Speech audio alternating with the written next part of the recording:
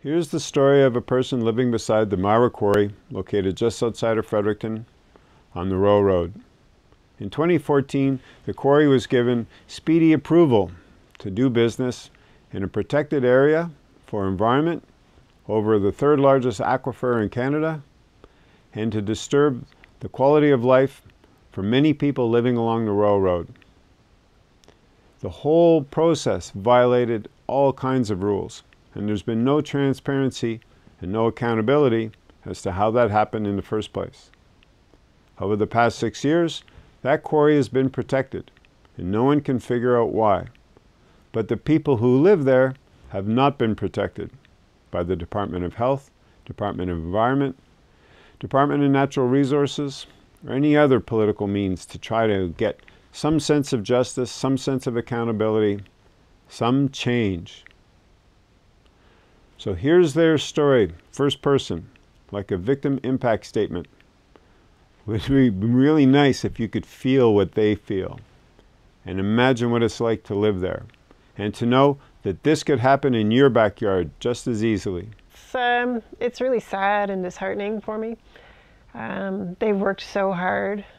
Beautiful big home and nice property, and right away I kind of started hanging out at the railroad stables up the road. That makes sense. And eventually we had horses, and they built a barn for me, and we had the horses on the property, and everything was so nice about it. You know, we went on trail rides and enjoyed the woods and the streams and the views, and it was a really nice spot to grow up. Yeah, there's trails all up through the hill there, isn't there? There was, yeah.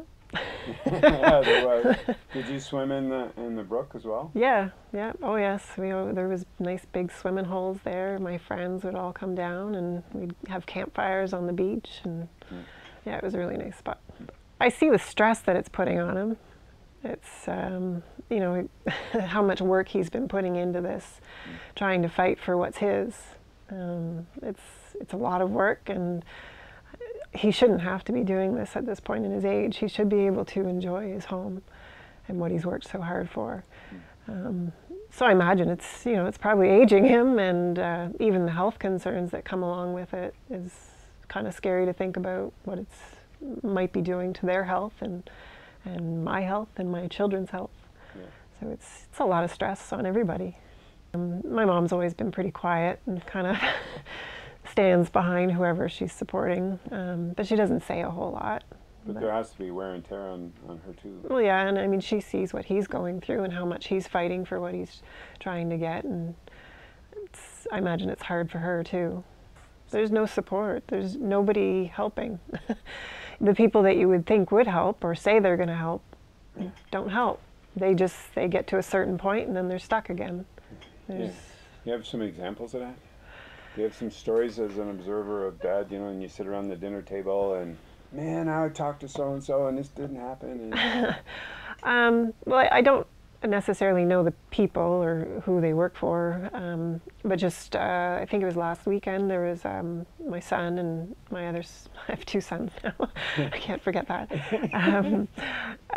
We were at their house, and while we were there was a blast that happened up in the quarry, and there was somebody that came from the engineering company that was measuring the sound or the quake, like the vibrations, I guess. They came down and they're like, oh, well, you must be glad that at least the blast is gone, because there's been drilling going on for the last few months. They won't be drilling again for another few months, so you know, you won't have to hear the sound of that. Well, they're already drilling again. That's pretty frustrating. It's a constant drill. So, you know, I met my parents 2 or 3 times a week with my children, enjoying their home as much as we can, but you sit on the back deck and all you hear are trucks and this drill that's constant all day long.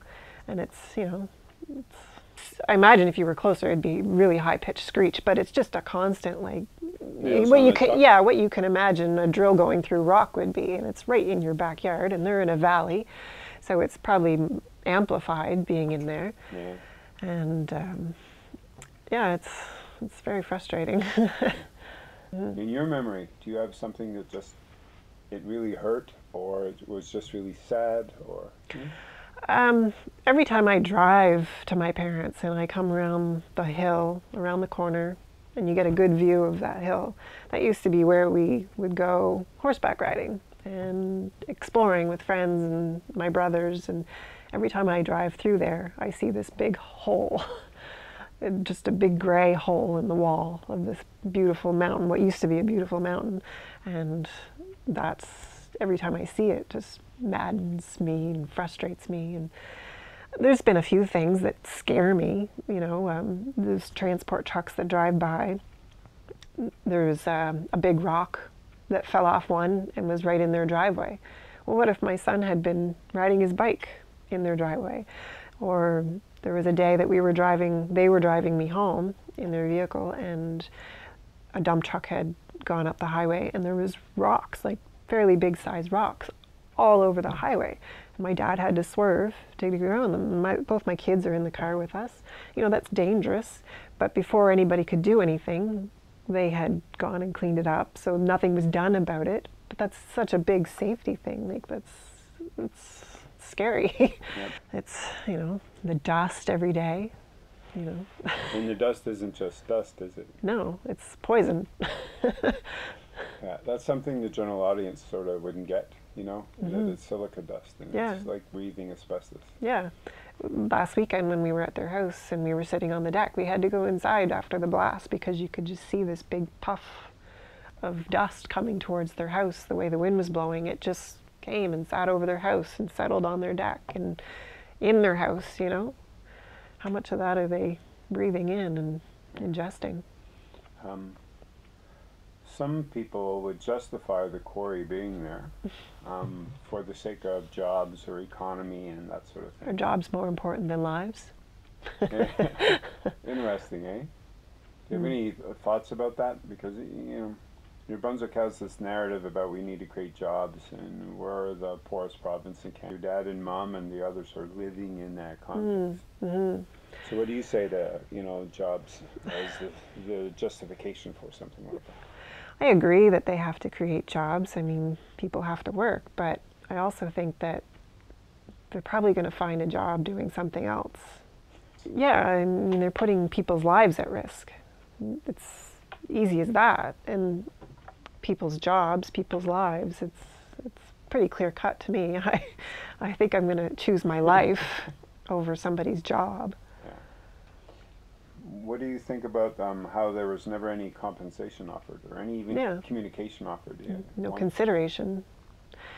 That's, yeah, I mean, I think that they should have at least given them a chance to decide what they wanted to do. If they want to stay, fine, but give them a chance to at least get out. Because, I mean, like, again, my parents worked so hard for this beautiful home and beautiful property that they've provided us to grow up in, and it's supposed to be their retirement.